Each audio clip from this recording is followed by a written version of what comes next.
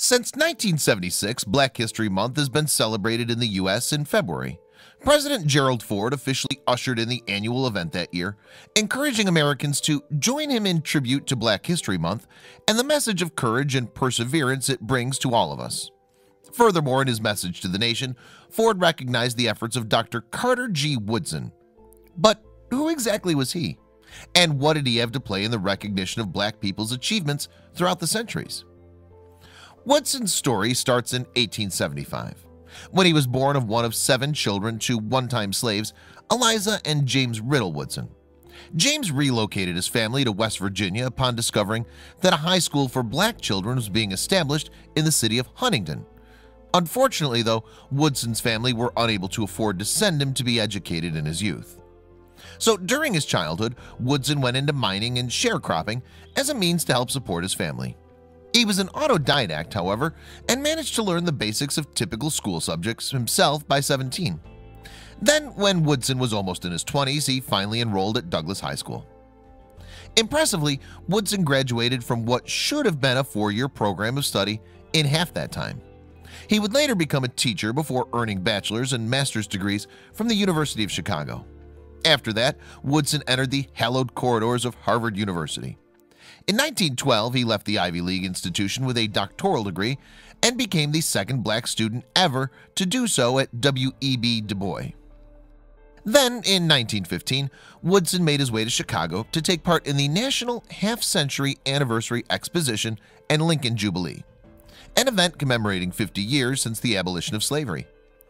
Thousands of African Americans celebrated at one of the city's Coliseum buildings, while exhibits at the location showed off black people's many accomplishments after emancipation. Moved by the event, Woodson decided that he wanted to do more to laud the history and heritage of black people in America. While still in Chicago then, he founded the Association for the Study of Negro Life and History. Then the following year, Woodson began publishing the Journal of Negro History, which brought to light the lives and stories of the black community in the U.S. And Woodson believed that African Americans weren't learning enough about what their forefathers had done in the past, nor did they understand much about their roots.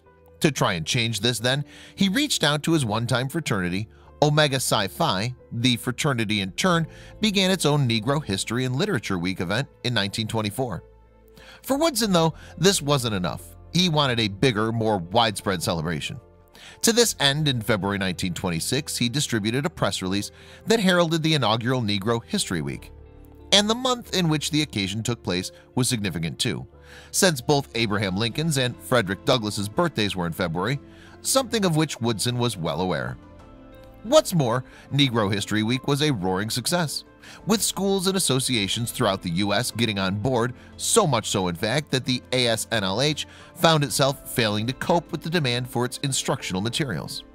And the ASNLH itself would grow, with outposts being formed across the nation, although its headquarters would continue to be located at Woodson's home in Washington, D.C. But Woodson's achievements didn't end there. He also established the Associated Publishers Press and founded the Negro History Bulletin, the latter of which was intended to help teachers of elementary and high school students. He was a prolific author too, having produced in excess of 30 books during his lifetime. However, arguably Woodson's most famous written work is The Miseducation of the Negro, which was first published in 1933. In it, Woodson asserts that African Americans have been conditioned from a young age to accept a lesser standing in society. He thus encourages readers to learn for themselves and make their own paths in the world. The book remains a staple of college courses today. Furthermore, Negro History Week was still popular in the 1940s. In fact, some pushed for an event that would take place over more than just 7 days. And by the end of the decade, the celebration was indeed bigger and longer in certain parts of the U.S. Woodson wouldn't live to see Black history being officially commemorated for a whole month, however, as in 1950 he passed away of a heart attack. But of course, Woodson hadn't been forgotten, and he isn't only commemorated through the continued success of Black History Month. The University of Virginia has paid tribute to the author and historian through its Carter G. Woodson Institute for African American and African Studies, for example. A museum named after Woodson was established in St. Petersburg, Florida. And naturally, Negro History Week didn't die out. In fact, as the 1960s rolled around and the civil rights movement hit its stride, Black history and Black heritage were pushed even more to the forefront of the national consciousness. What's more, in 1969, students and teachers at Kent State University formulated plans for a campus-wide Black History Month event. The first such celebration would occur the following year. Then, in 1976, President Ford would bring Black History Month to nationwide attention, the first American leader to officially do so. His successors have continued to commemorate the occasion too, with Presidents Obama and Trump in particular holding events at the White House in honor of Black history. But Black History Month doesn't just take place in the US. The celebration was adopted by the UK in 1987 and has been commemorated ever since, for instance. Then in 1995, Black History Month was formally recognized by the Canadian House of Commons. It wasn't until 2008, however, that the country's Senate did the same. Nevertheless, despite Black History Month's continued popularity, discussions continue over its efficacy and relevance. It's been argued, for instance, that the occasion may prevent Black history from being taught throughout the year rather than solely during the month of February. And one of Black History Month's most prominent critics is none other than Morgan Freeman. In a 2005 interview for 60 Minutes, the actor deemed the very concept as ridiculous. He added, "I don't want a Black History Month. Black history is American history." Unfortunately, though, this may not be the case in some American educational institutions. In 2015, for instance, the Washington Post reported that public schools in Texas would downplay the relevance of slavery to the American Civil War.